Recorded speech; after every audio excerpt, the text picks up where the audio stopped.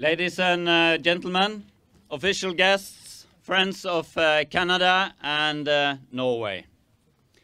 It's a great honor for me as mayor in the municipality of Os to welcome you all to this commemoration here at Bergane, Haugland.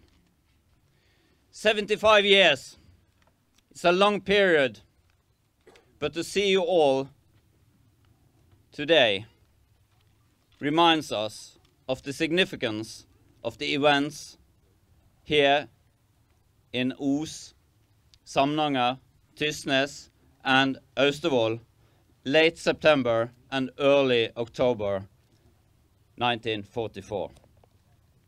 A special welcome to all the descendants after both the flight crew and the rescue men and women.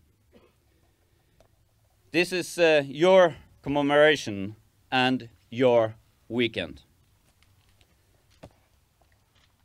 Harvey Firestone, Ken Graham, George Grandy, George Death, Gordon Biddle, and Morris Neal. We can only imagine what they were thinking and feeling when first one and then both engines stopped on their Wellington aircraft, and they were forced to make an emergency landing here on the western coast of Norway, a German-occupied country, with hostile German soldiers everywhere. In a mysterious way, Captain Gordon Biddle managed to land and stop the plane in this terrain, and without major injuries to the crew. But of course, they were not safe. German soldiers had seen the crash and mobilized.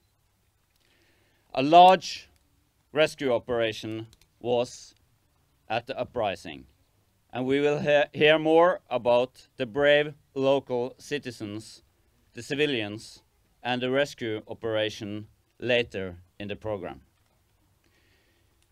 Despite the hopeless situation and the dangers they faced, the 6 Canadian men were safely back in England unharmed less than 3 weeks after the emergency landing. And now, today, 75 years later, we are together here to honor all who contributed in the rescue operation. We can safely say that the plane crash has built strong ties between Os and Canada, between Norway and Canada as allied countries in NATO, and most important, between descendants after the flight crew and the rescue group, between Canadians and Norwegians. In respect for both the flight crew and the rescue men and women, I will now, on behalf of the municipality, put down a flower on the memory plate, in remembrance of the rescue mission who started here at Haugland on the 26th of September 1944.